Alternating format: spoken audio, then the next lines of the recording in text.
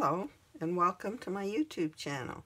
Today I'm doing another Christmas page, and I think this one is my new favorite. I just love this page. Looking forward to sharing it with you. It's the papers I've chosen. These are the photos. These are Christmas morning, kids opening gifts in their stockings. So that's what I'm using for photos right now. I chose this paper for a background. It's from, here it is, Cartabella, Farmhouse Christmas. And this polka dot paper is Simple Stories, Making Spirits Bright, Say Cheese Christmas. So these line up perfectly at the bottom. And I've added already a holly border on this because I am going to be using, I'm going to turn this around. I want more white so the holly shows. I'm using this as a border. I'm going to put this here. They aren't quite even. I'll have to trim that later. Okay. So I'm using this paper as a background frame for my photos, and so because I used that paper there, on this side I used it for a frame. So I'm going to use that on this page here. So these photos, this one, the larger one, is going into here. It is a 5x7, but I trimmed it down. I often use 5x7s and 2 4x6s on a double page spread. If I like a picture, I blow it up.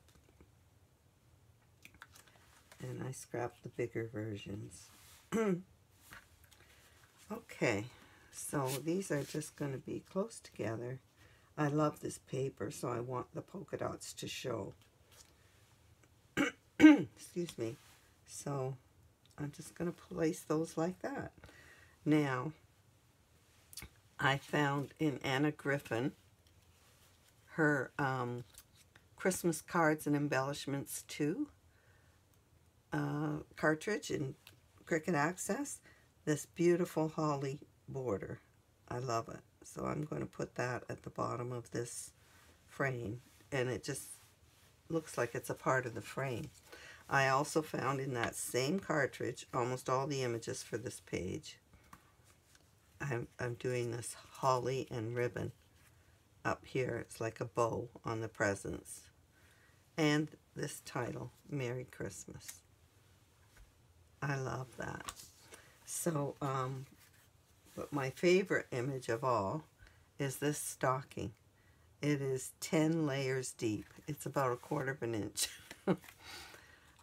With the snowflakes, it's 10 layers. I love it. It's from Miss Kate Cuttables, Christmas Magic in Cricut Design Space. And that stocking is going right there. I'm just loving this. Now this holly is from the Anna Griffin, the same cartridge as the others, and I'm just going to tuck that behind. And I absolutely love this, but I want you to know I embossed the top of the stocking, the charcoal gray, in this beautiful snowflake embossing folder.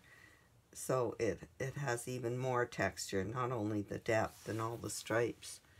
So that's great. Then I decided it still needs some more.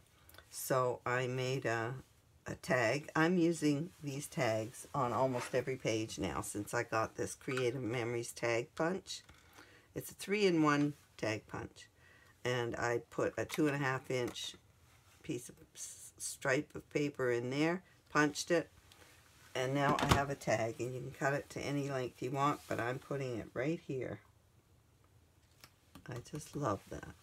So I also found this, and I decided that this is perfect colors for this page. So I love this. This was in my stash. I'm just going to put this ticket because she's with presents coming from that title somewhere. It's lifted up on a thing like that. And there's something else I'm going to use.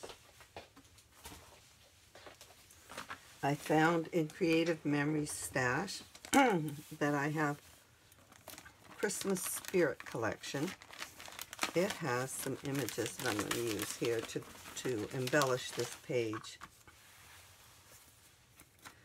I decided that I love this fella on the nice list. He's going to go here when I glue that down.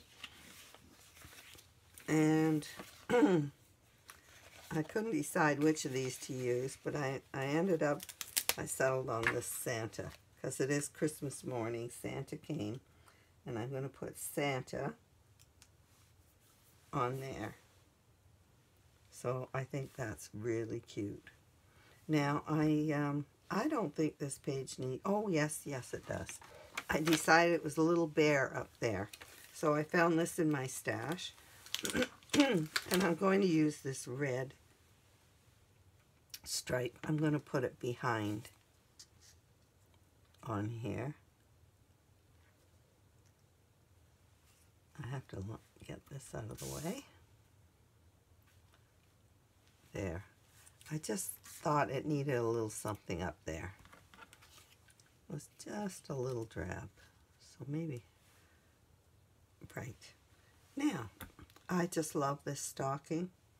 It's made this page my new favorite.